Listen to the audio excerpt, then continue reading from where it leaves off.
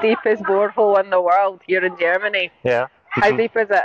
It's 9,100 meters deep, and what they actually try to do is they try to find the boundary between actually two tectonic plates that collided, and they try to like drill into it, and actually find like the transition between mantle and crust. But unfortunately, it didn't quite work out. No, it didn't. No, But it didn't. but it's still quite cool, to be honest. Yeah, so back like after the Caledonian orogeny, which is what I go on a lot about, what happened in Scotland, something was happening in Germany as well tectonically.